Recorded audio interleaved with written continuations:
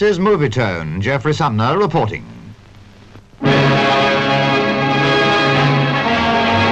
Arrest, ill treatment, imprisonment, death. Such was the fate of Patrice Lumumba.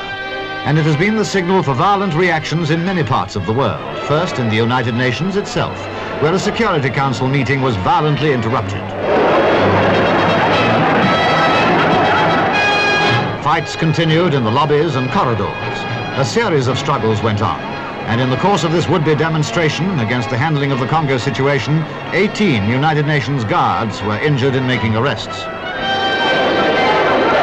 Now to reaction in Yugoslavia. This was the scene in Belgrade, where a crowd estimated at 150,000 people marched through the streets, a demonstration of disgust and anger. In Paris, the Federation of African Students demonstrated near the Belgian Embassy.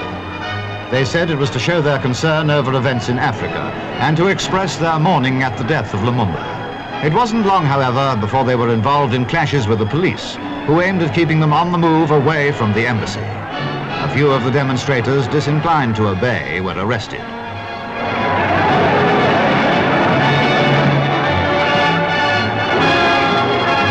Finally, reaction in Cairo. Carrying Lumumba's picture, a large crowd marched to the Belgian Embassy. Demonstrators climbed the railings and began their anti-Belgian protest by kicking down the embassy shield.